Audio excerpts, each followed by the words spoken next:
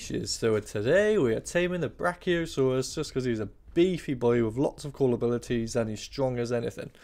Let's get into it. Nice. So to start with, you want to grab his attention with a low dealing weapon because by the end he's going to be pretty damaged. So this time I used a long neck rifle with dart arrows just to keep him interested in me. Like, he has a very small aggro radius, so if you go too far he will just leave and he won't give you the animation you want to be able to start the tame. So you may lose him, just got to kite him a few times and just try and stay as close to him as you can without getting absolutely pounded by his legs.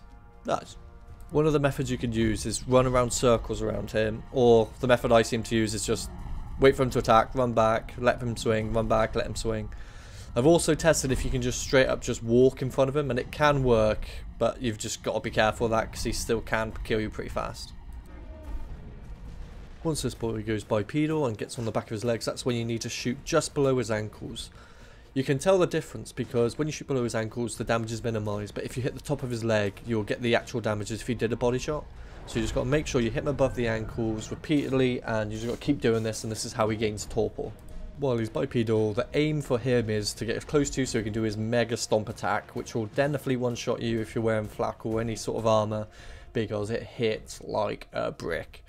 All he's going to want to do is get close to you and then do this beastly stomp on the ground, and it will insta-kill you if you're slightly in the radius. Nice. As soon as this boy comes out of his bipedal stance, he will begin to lose the torpor you've gained on him so fast.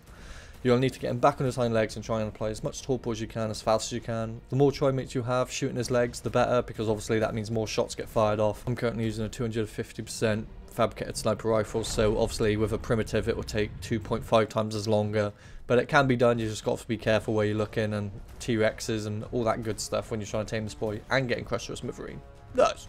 I've tried multiple weapons. It seems like the fabricated sniper is so much better because it's more controlled. I tried the submachine gun, but I lost a lot of taming effectiveness at the end because I was spraying and praying when as soon as he went down. It's so hard to predict when to stop shooting. So far, yeah, I'd use a fabricated sniper rifle just because of the control. Nice. To go through the steps again: 1, don't get stopped. 2, shoot him just below the kneecaps.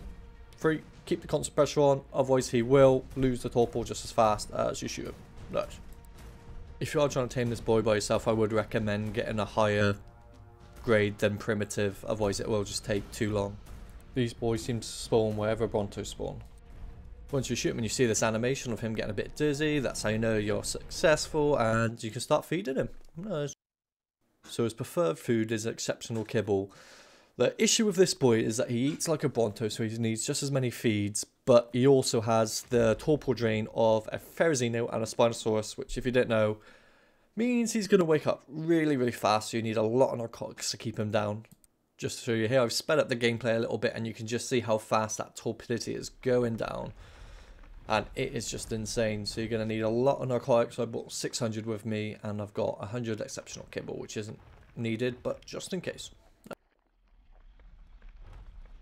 One thing to note is that I got a perfect tame on him then, but he's now only level 224 instead of 225.